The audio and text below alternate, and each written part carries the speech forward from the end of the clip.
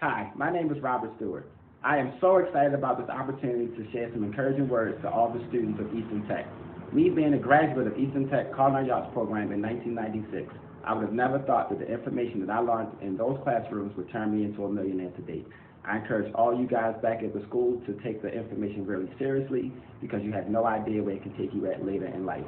Go Mavericks, and I always say all good things come from God. Rebecca, the helping hands belong to you. Thank you for this opportunity to share a powerful message to the students of Eastern Tech.